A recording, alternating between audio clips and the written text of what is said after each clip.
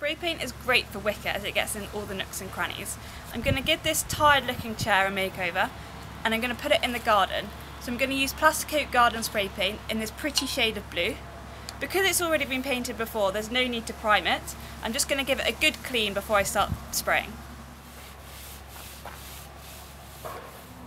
Now that I've cleaned the chair and it's all dry, I'm ready to start spraying.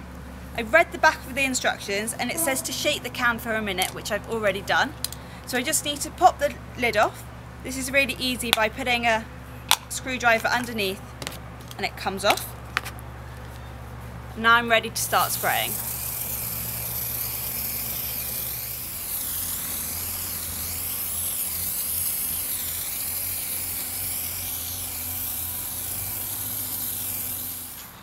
So now that I've finished spraying it, I really like the colour and I'm really pleased with the coverage. I'm going to let it dry for 24 hours like it says to do on the back of the can, and then it's ready for the garden.